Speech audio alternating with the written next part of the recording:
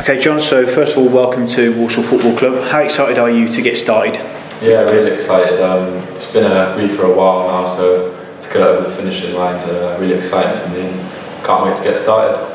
And what was the attraction to Walsall Football Club? I know you had probably, I think, a few offers beforehand. What was the attraction to the club?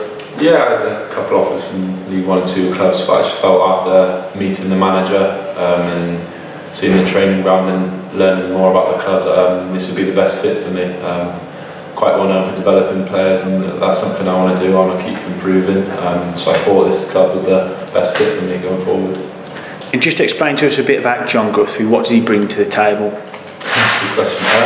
So obviously I'm a centre back. I like to think I'm quite good and comfortable on the ball. I like to play out from the back. Good in the air. Just generally enjoy defending, really. So yeah.